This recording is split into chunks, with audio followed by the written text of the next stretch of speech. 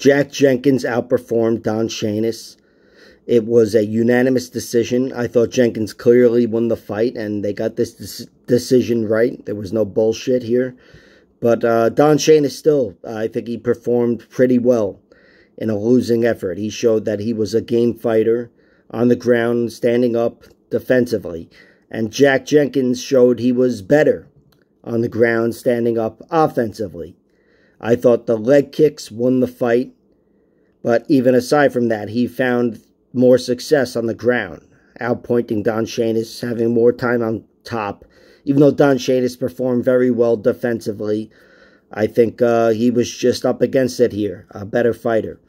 But he was there, durability-wise, he was there to survive, and Jack Jenkins was forced to go the distance. It was a good debut, probably learned a lot, and he'll grow as a fighter. Same for Don Shainis, but certainly in his next UFC fight, if there is one, his contract will be on the line. His UFC status will be on the line. Like, share, subscribe, all that horse shit. Check out my other videos.